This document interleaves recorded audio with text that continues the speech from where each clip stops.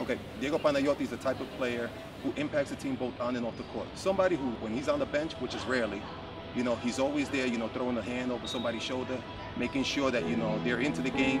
If somebody's not having a good game, he's the type of person who's always willing to pick you up.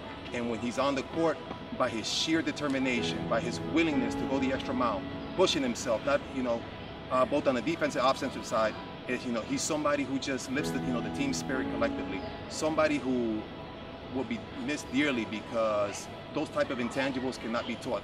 This is something that the kid was actually born with. Responding to setbacks, Diego Panayotti has only lost 2 times in 4 years with our basketball team. The first time was during the semifinals of his freshman year against the American School of Tegucigalpa, which just happens to be our rival. It was a game in which our team was leading by more than 20 points in the first quarter. And the game seemed to be in our hands, and little by little, the team just began to fall apart. And eventually, we lost this game. I remember Diego saying to himself and saying to me, I was only an assistant back then, that he never wanted to feel this sort of pain ever again, knowing that he had a game in his hands and just letting it slip away. The other time was his junior year when we were playing the same tournament, but now on the varsity level. I remember playing against one of our new rivals, which is the International School of Tegucigalpa, which has 2 of the best players, at his age group. And I remember playing at home, and I remember the team coming in overconfident. He wasn't one of those players. He was telling them that we needed to play at a high level. And I remember the team falling short of expectations during that group stage game and eventually losing by 7 points. Diego took it upon himself to gather the team at his home that night to go over the video of the game. And I just remember Diego kind of pointing things out, mistakes not only for himself, but for his other teammates. And when we met the same team during the finals, I remember how the team basically responded, but it all began with Diego, inspiring the players after I had given a pep talk, leaving the locker room, and I just remember Diego taking everyone by himself and just making sure that everyone was well connected.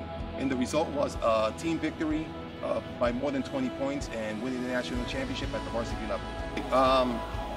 Well, I guess you can say the term gym rat would probably apply to Diego Panayotti. Someone who's the first one in, one of the last ones to leave. Someone who's always, willing to put up a couple of extra 50, 60, 70, 80 shots, whatever whatever he needs to work on.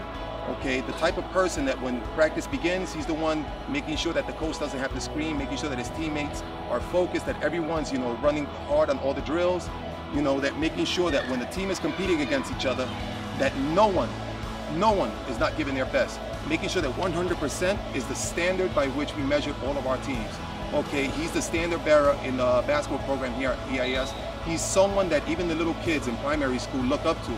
Everybody wants to be like Diego because of the way he plays. But I mean, just the way he plays is not enough, is not indicative of the type of player that he is. Because Diego does so many things well that it's hard to kind of categorize him or to put him in a single spot because everyone wants to be him because he just does so many things that everyone would love to do. Diego's greatest potential. Okay, Diego's greatest potential is that he has only been playing organized basketball for 3.5 years.